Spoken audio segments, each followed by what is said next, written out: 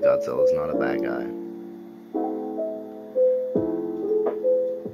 I think he was just confused, and when he drinks, he doesn't act right. Everyone has a friend like that. Shit. I'm that friend. I have a Napoleon complex, like to compliment pretty ladies at the bars that always run with convicts. 8-foot nothing giants. Mountain looking motherfuckers are the kind that I pick fights with.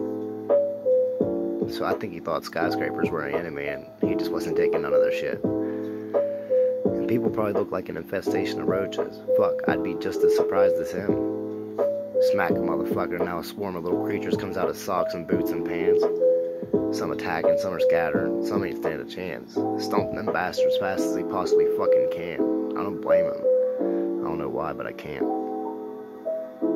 I kinda get his perspective. You know, you pass out drunk underwater, waking up hungover on some land. I'd be freaked out too. And for all we know, he might be a good dude. You can't tell me there hasn't been a time where you weren't understood. Where no one took the time to dig a little deeper and you really wish they would. To see the way you see it. To try to see you're good.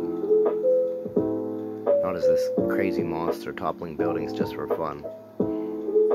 Think about it. Godzilla's not a bad guy. He just doesn't know how to repeat I love you a million times. He's frustrated. Give him another drink and reassure him that it's alright.